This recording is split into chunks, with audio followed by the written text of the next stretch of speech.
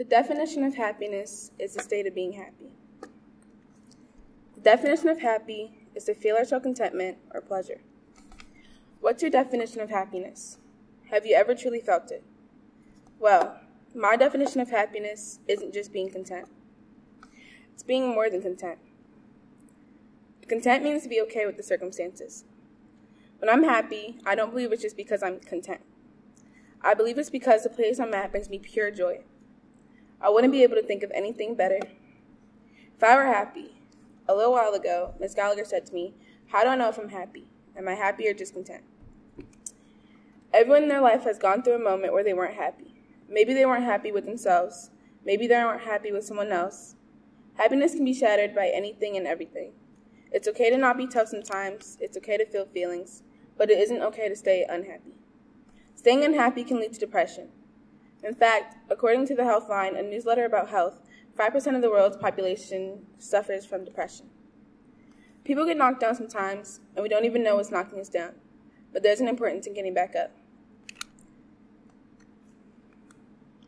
So, I'm here to give you possibly one of the most important pieces of information to succeed in life. I'm here to tell you how to become happy in just 4 steps. Sounds impossible, right? Step number 1. Let go of social media. Okay, I bet your heart skipped a beat when I said that. Social media has become a large importance in our life. It helps us make friends, talk to friends, and showcase our beauty. Although it seems like it's all good, it can actually cause lots of damage to our self-esteem and our overall happiness.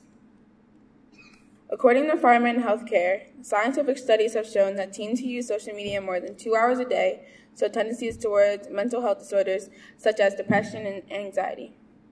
The longer we use social media, the harder it is to tear away from it. Pharma and Healthcare have even more studies that show that when people stop using social media, they go through the psychological symptoms of withdrawal, as if social media were a drug. And of course, social media forces us to compare ourselves to other people. I scroll on my Instagram timeline, and it's just filled with the prettiest girls with the prettiest eyes and the perfect body. It hurts a little sometimes. That's why it's okay to back away from social media, especially when you're feeling sad. It can accelerate your sadness, sometimes even putting it into overdrive. Just make sure you don't shut out the important people around you, because there are people who could help. Step number 2. Stay healthy, stay happy.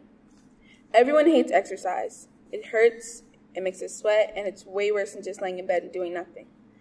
But as the doctors have been saying, it's important. Exercise can actually boost lots of hormones. We call these the happy hormones. Happy hormones are hormones in our body that help boost things like confidence, motivation, and love towards each other. Serotonin is the hormone of confidence. It's boosted by B6 vitamins. It's always important to boost this hormone because without it, you'll feel lonely and a bit depressed. This is why it's important to stay healthy. A balanced and healthy diet can also keep all of your hormones balanced. It can make your love for both yourself and others stronger. It can motivate you to achieve your goals and more. Many of these hormones can be easily boosted through different foods.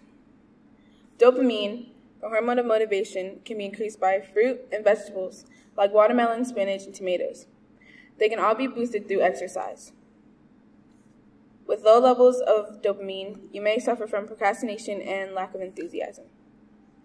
Oxytocin, the love hormone, can be boosted with hugs, massages, and cuddles. This hormone can also make affection stronger, thus making relationships stronger. Now, these last steps are the most important steps. These final steps will make you the most happiest person you've probably ever been in your life. Step number 3, let go of the people who hurt you. Easier said than done, right? Well, if you're like me, it's hard. See, I'm the type of person who forgives easily. I'd rather love than hate. I've been hurt lots of times, from friends to family to boyfriends. I've cried or lashed out in anger because of the fact that it was the people I love the most who hurt me. It left a big scar, making it hard for me to trust everyone. But eventually, I taught myself that the people I love needed to treat me the way I treated them, which was with care and love. So, I began letting people go. I began blocking myself from the pain that I knew these people could cause. Did it hurt to let go? Definitely. But it would have hurt to hold on even more. People who care about you would never hurt you. The people that say they're there for you and instead hurt you are considered fake. Fake people are extremely toxic and can hurt you the most because of how attached you become to them. So I'm here to tell you that sometimes we need to let go of people to accept happiness into our lives. These people bring us temporary happiness, but a permanent stain of pain. So watch out for yourself. Don't let people toss you around. Step number 4, the final and most important step. This step is to take time for yourself, something that most people don't do. We live in a world where selflessness is the only way to be seen as a good person, but sometimes taking time to yourself is important. Taking time to yourself can better your relationship with yourself and strengthen your self-love. Self-love is something many, many people struggle with. I would know because I've had my own personal experiences. 2 years ago, I didn't know what it meant to love myself. I only knew what it meant to compare myself to other people. In my mind, there was no such thing as loving myself. There was only liking myself more or less than one person.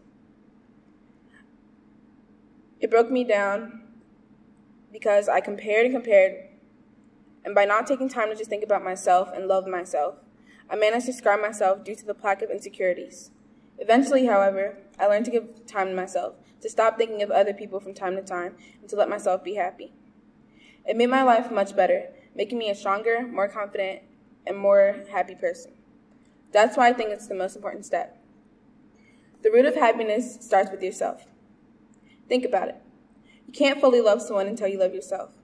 You can't fully invest time into people until you invest time into yourself. You are the most important thing to yourself. You are the most reliable thing when it comes to life. It's important to take care of the best thing you have, yourself. Now, I want you to try these 4 steps. Try your best at them, and I guarantee that you'll be happy in no time. Thanks for listening, and have an awesome night.